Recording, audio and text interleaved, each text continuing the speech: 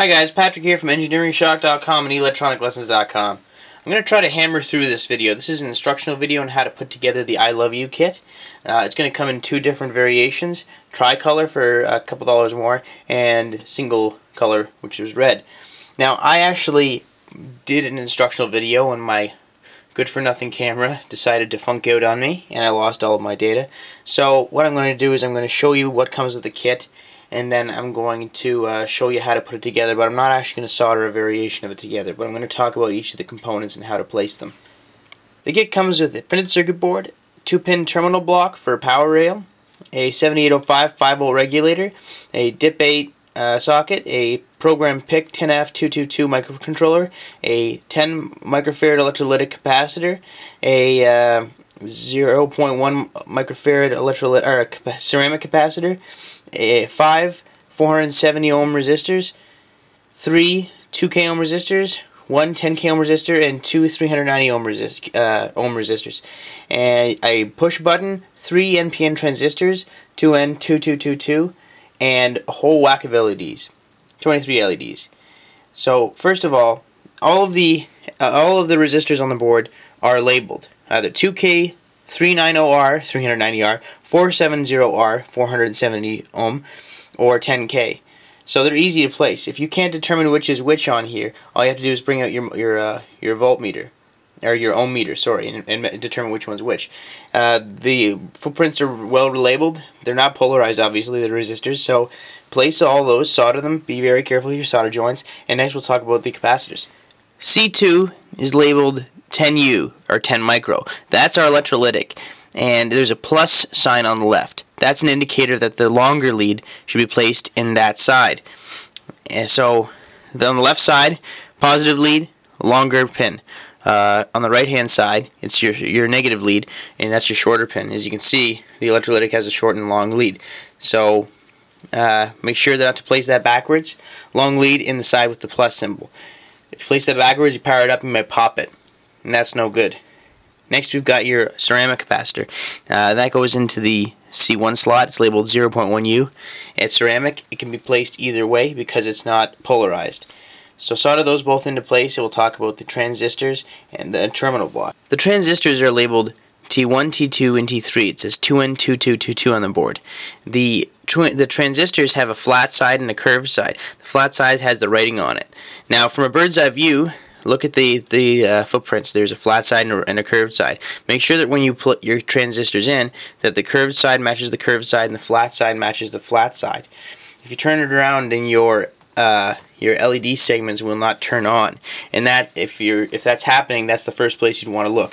Make sure that the flat side of the transistor, side with the writing on it, is facing the flat side of the footprint. The button really only fits in one way. It fits right here in the cell button area. It's labeled SEL. It fits in one way. Pop it into place. Make sure it's flush to the board and solder it into place. The 5-volt regulator has a silver side.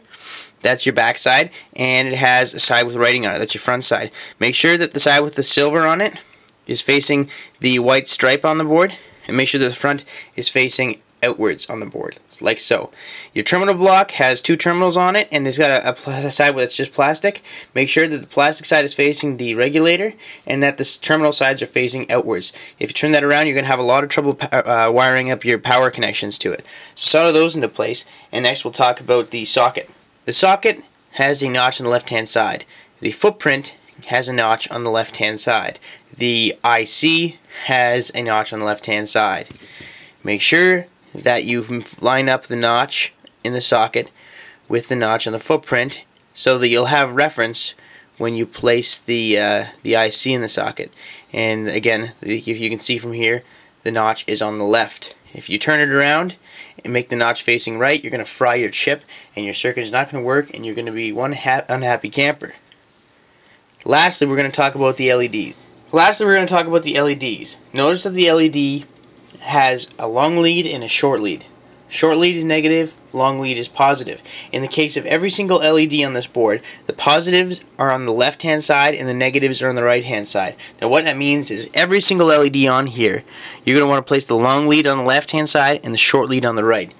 Another way of determining which side is the positive and the negative based on these footprints is there's a curved side to the footprint, and that indicates a positive, and there's a flat side, and that's always a negative. Now, in the case of this footprint as well, the negative side is always the side with the label on it, and by the label in this case I'm pointing to D8. So the side with the D8 label on it is your negative. So I'm not going to overcomplicate things. In the case of every single LED on this board, make sure that you place your longer lead in the left hand pin and your shorter lead in the right for every single LED. Now we're going to want to power it up. 9 volts. You can have more than 9 volts, you can have up to 20. 9 volts is nominal. So as soon as you power it up, this is good. In all likelihood, you're not going to have any problems. All the segments are lighting up in order. What you want to do to test is hold down the select button, let go, and you get a second pattern. That means that your selection button is working. Now we know it's working, so hold down the button again. You can hold it down for as long as you want, let go, and you'll get the third pattern. Hold it down again, pattern starts over. So again, we sell these in only red segments and tricolor segments. So in this case, you're seeing a tricolor segment kit. So I hope you found that assembly video useful if you purchased this. If not, thanks for watching the video anyway. We got tons of great kits coming out. I'm going to try to integrate at least 50 new products this year. So for those of you who subscribe and continue to watch my videos, thanks again for watching. Check us out on engineeringshock.com and electroniclessons.com, and have a great rest of your evening.